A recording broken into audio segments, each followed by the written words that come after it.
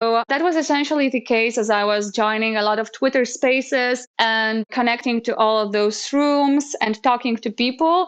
And just one day there was a guy from Burning Man talking about their upcoming auction with Sotheby, where they will be auctioning some works for sale. And also parts of the proceeds will go to support the festival.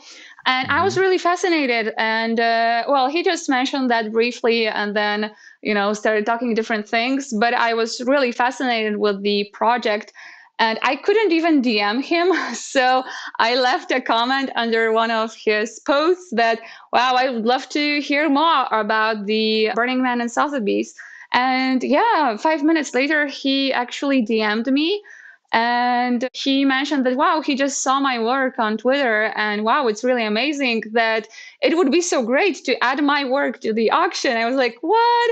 And we had a few calls and it was really last minute because they were even closing the lots. So I had to send the work, I think the next day. The next day I got the contract. I had to send the work 2 days later. So everything was done very much on the clock. Yeah, but it was one of those things that happened if you just, try to do something, ask people, talk to people, just make connections. So yeah, I was quite fortunate with that, but definitely Twitter helped and being in the community and actually following some of the right people and being with the right people in the right places.